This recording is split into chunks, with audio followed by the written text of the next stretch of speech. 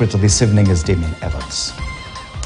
Now, tonight, preliminary steps have been made towards the much-anticipated bipartisan parliamentary talks, with Azimio la Umoja One Kenya coalition naming a 7-member team that will spearhead negotiations on its behalf in the 14-member ad hoc committee. Names of the substantive minority leaders were conspicuously missing from the resolutions of the Azimio parliamentary group meeting held in Machakos County. Senate's Deputy Minority Leader Enoch Wambua and Minority Whip Ledana Olekina are expected to lead the Azimio side. As KTN's political affairs reporter Emmanuel To now reports, Azimio leader Raila Odinga has laid down 8 terms of reference for the committee, including arresting the runaway cost of living and opening of the electoral body IEBC servers. Azimio la Umoja One Kenya coalition is now waiting for the signal from the Kenya Kwanza side as it took the first step in naming its 7-member team of legislators who will negotiate on behalf of the party in the bipartisan parliamentary process proposed by President William Ruto. The Azimio parliamentary group meeting held in Stony Earth in Machakos County, resolving to have 4 names drawn from the National Assembly and 3 from the Senate. Narok Senator Olekina, who also doubles up as the minority's whip, his deputy Nairobi Senator Edwin Sifuna, and the deputy minority leader Kitui Senator Enoch Wambua made it to the cut, representing Azimio senators.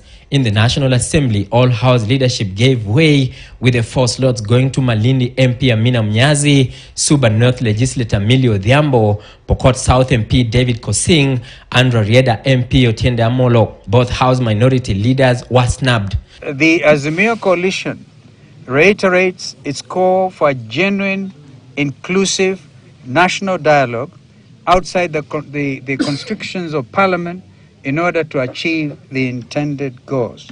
The opposition leader Raila Odinga, quick to lay down the terms of reference to the committee, top on the list reduction of the cost of living and opening of the Independent Electoral and Boundaries Commission servers.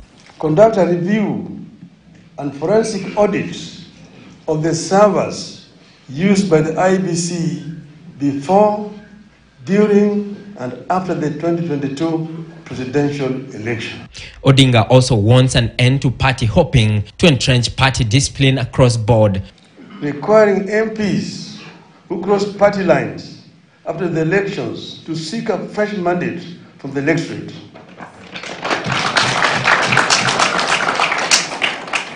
And 2, to allow parties to replace nominated MPs who cross party lines.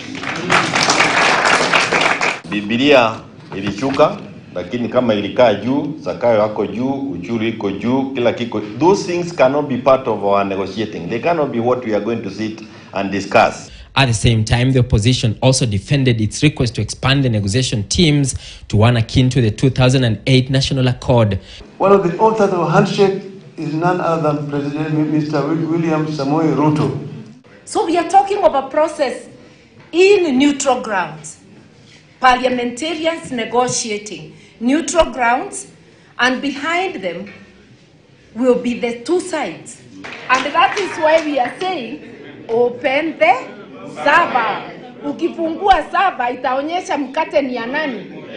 Mwenyewe akule peke yake. The 7-member team will now hold a meeting to come up with a chairperson who will be a co-chair of the 14-member committee once the Kenya Kwanza side releases their lineup after it holds a PG meeting on Tuesday next week.